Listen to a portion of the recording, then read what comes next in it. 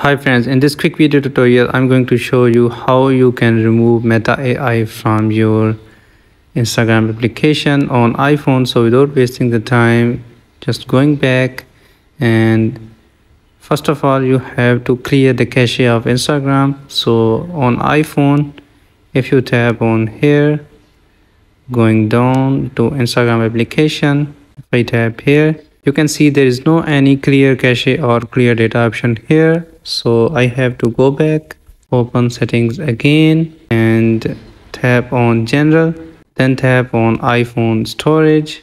Just wait a little bit, and here you can see Instagram application. Tap on that, and for clear cache you have to tap on offload app. It will clear the data, and after that reinstall the application to iPhone. So in this way your app application data has been cleared, and metaAi will be automatically removed from your application. You can see metaAi option has been removed from here. So if you like this video, don't forget to like and subscribe this channel. Thanks for watching.